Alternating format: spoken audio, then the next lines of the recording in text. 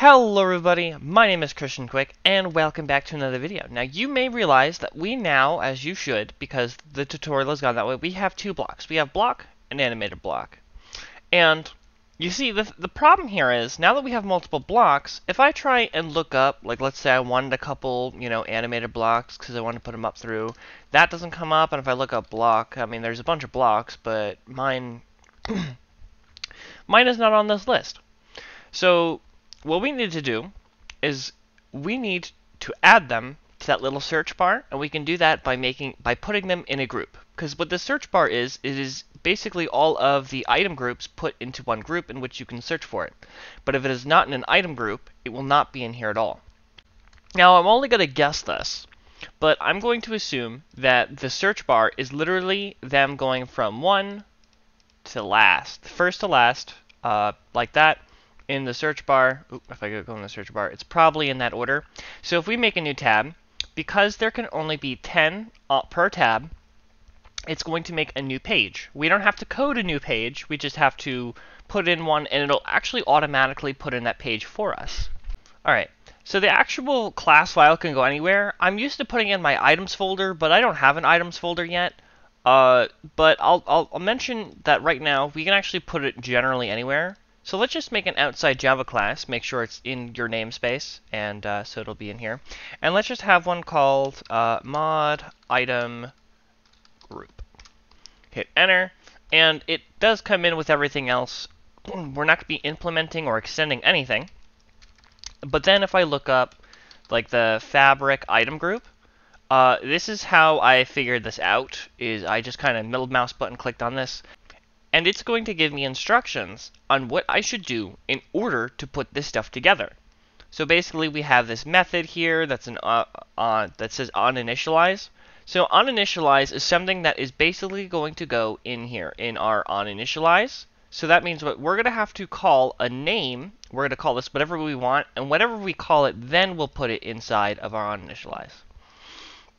Now this was a little annoying to figure out because when I copied this, like here, so you see it looks pretty normal, but then if I paste it in here, it comes out like this, and that's very annoying.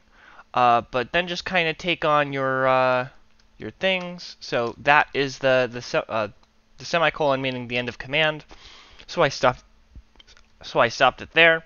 We have @override, so I'm going to hit enter on here. We have the onInitialize, so I'm going to just go right here.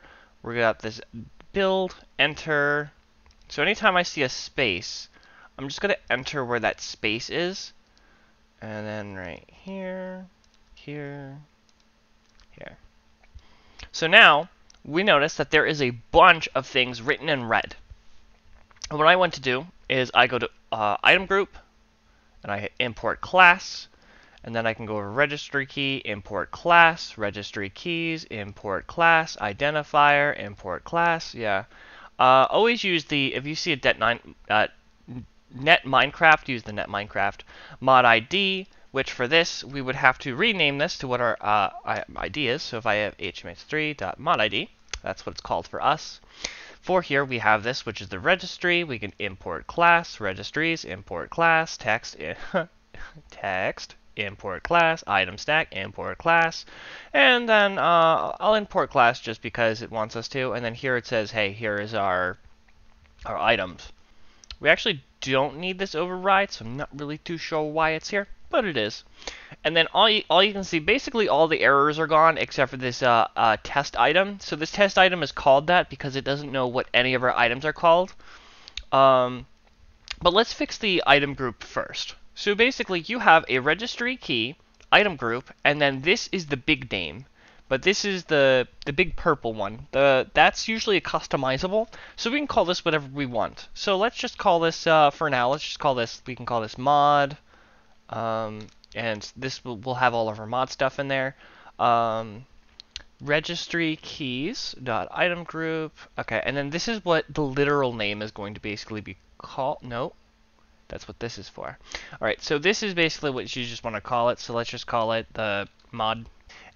And we can see that this item group here is now red, and this is because the item group is saying, I want the name of the item group. So we're registering an item group, and then that item group needs a name, and this is that name. So if I just call this mod, because that is the only name, we can only register things that exist. So if the name doesn't exist, so now if I call this mods, it's going to be turned red again because it says, hey, there isn't anything called mod in our registry keys. So that's why those names need to be the same. So if you notice that the registry gets underlined, it's underlining because you can't register something that doesn't exist, but there's that. Display name text translatable.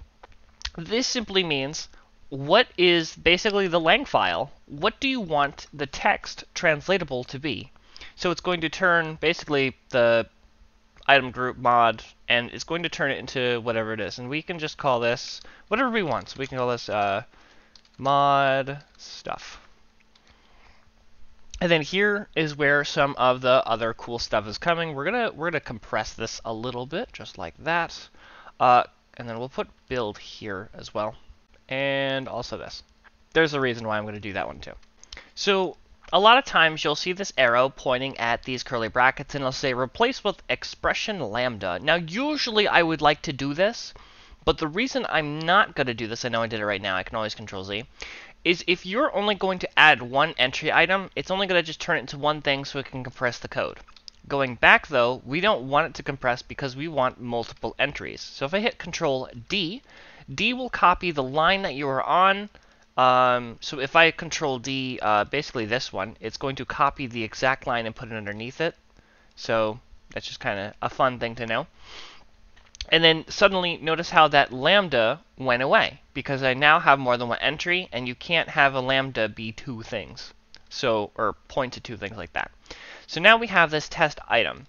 Well, let's go into what our item is. So we have our mod blocks dot, and then we have two things. We have our animated block, and then we also have our mod blocks dot block. And so the only thing that is missing is that our mod item group is not being referenced and our onInitialize. Now we could call this onInitialize, but let's call this register item group. Well, I'm going to do it plural because why not? I'm also going to, let's Control C, and then let's come down here. So if you wanted to add another one, we can Control D, and then we're going to control, well, we'll Control D here. I just Control Z, Control V, so I copied the whole thing. Which actually, if you could copy, if you Control D, it will actually do the same thing. But just another fun thing to know. So now we have mod, and then we have this. So let's say we wanted to make another one. Well, what we know about here is if it says the variable is already defined in the scope, that just simply means that you have something that is the same exact name that shouldn't be the exact name.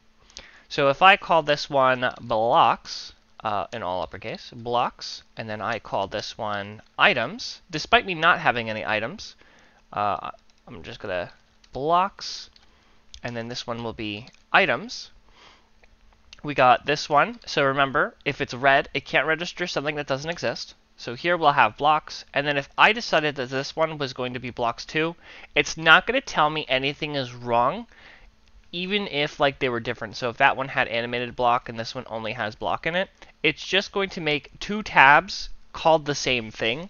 The game has no problem making as many tabs as you want, despite them being duplicate. It's just going to keep adding tabs for some reason. And, well, I can kind of understand why it would let you do that. I mean, it's not game breaking or anything like that. But let's keep our blocks in here, and let's take both these entries out. Well, instead of making them out, what I'll do is I'll make them space, and I'll show you another thing. So let's say I know that I'm going to add something in here, but I don't necessarily want to break it, or I don't want to, you know, have to like remember entries.add. Even though it's written up here, let's say there's a piece of code that is causing errors, but you don't want it to be affected. Just go into where your entries are and just / twice, and what it will do is it will take out that line of code. It'll make it gray, and gray simply means it's going to look over everything that would be in like on that entire line. So if I can also do this, so if most people do this if they want to write a note, so it'd be like, you know, they come up here and they'd be like, this does this, and then sometimes they'll go and shift and they'll be like, and then this does this. So this is how people normally insert messages and notes about their code. You can personally do this. I personally don't, because I generally know what everything does. But if you're testing things out, you can kind of use this step-by-step process when you're making something to really ensure you know in your head what is going on.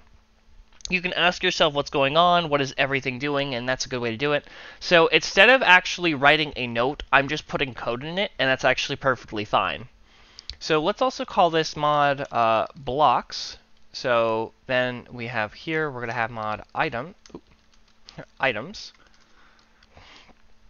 And then we have your icon, item stack, items.diamond. So this is basically going to be, what do you want to show inside of the thing? So if I have like the wool piece, there's one that's like, I think that's decorations. There's also like a brick. There's a redstone for redstone, the redstone dust. This is basically what you want your icon to be, which is why it's called icon.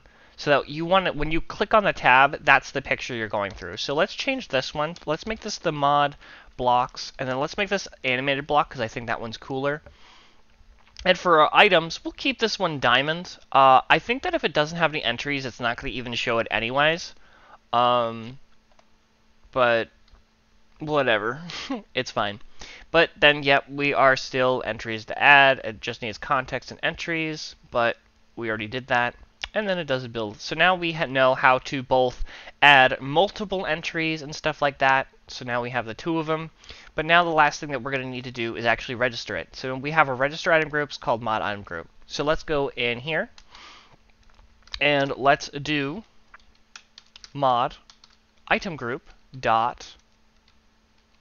Oh, and here it won't let me register the item group. It's just not coming up. When this happens, go back into your thing and make your thing static.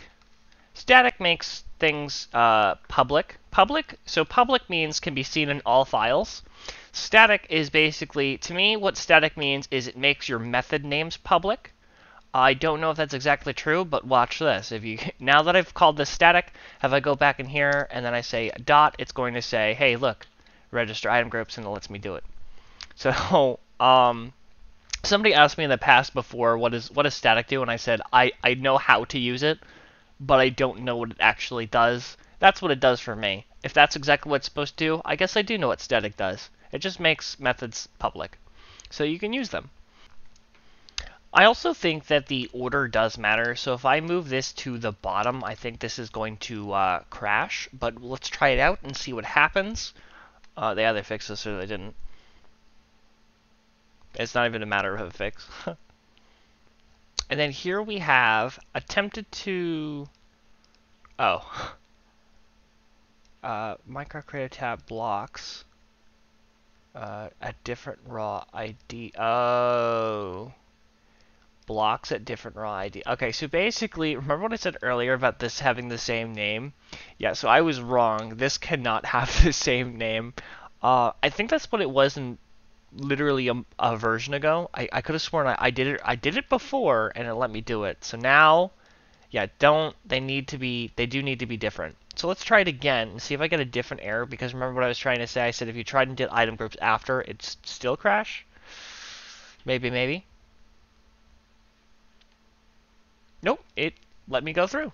Interesting. Alright, so I guess perhaps the order does not matter anymore.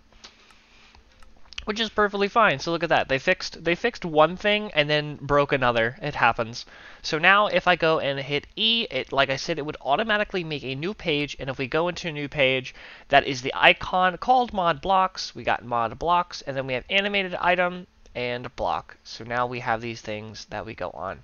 This is normally a highly requested video to see because everyone, like, without this tab, you're going to have to literally / give every single thing you want. And you have to go through the list because let's say there's block, right? If I just start typing in block, it's going to get rid of mine and simply put in all of Minecraft stuff and just ignore mine completely. So then you have to put in whatever your namespace is, and then you can list what you want. I mean, with that in mind, you know, that's literally everything. You have your groups. We did a little bit of troubleshooting together. We didn't really do that much code reading. Usually we do a little bit of reading, but I mean, it's register, registry, registries, and then we're registering a thing, and then obviously anything gets registered does this. So I didn't do really that much code reading, but hopefully I was able to explain to you basically what they do. It really comes down to you're registering it, it needs a name, here's the registry, and then you have your display name. So here, this is what you call it, whatever you want, the icon, and then basically your entries. And my favorite thing about doing lists like this is, let's say I control D and I have a huge list. I like doing it like this by the line, where all entries are basically on the same line, because wherever I want, I can just control D, it won't break anything. And let's say I had a bunch of item groups, right? And they were just lists and lists. It's very easy for me to go over here to the right side, and there's these little down arrows, and literally it just scoops it all up. It's going to give me this little line of code here where it's just going to say ... meaning a long list here, and then I can easily just go in and see all these entries. Now, if I wanted to skip this one, I just do the same thing. It gives me the, well, we'll say ... and then I'd have the next one. So it is really useful to have. And then if you want to open something up, because maybe you just got the plus. So minus means to subtract some stuff, plus means to add your stuff back. So let's get rid of all this so that I don't have a bunch of blocks just hanging, chilling out in my thing. Oh, and one more thing. Now that we also have this, remember how I said about there being a list of all the things in order? If you go into your search bar, if you just scroll all the way to the bottom, all your stuff will be coming after that last tab.